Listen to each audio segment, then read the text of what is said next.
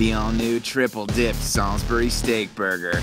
Only at Darryl Senior's. I mean, come on. Do they really think that this kind of ad works on people? I mean, we all know that burgers don't have anything to do with sex, so do they really think that just by putting the two images together that we're going to conflate the two things? Psh, as if. You know, honestly, it insults my intelligence and has the opposite effect.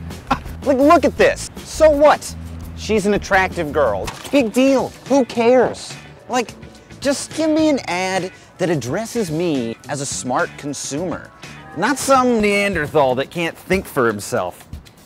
Like, see, there is a straightforward, thought-out message. It's succinct, it's smart, and always relevant. Charney!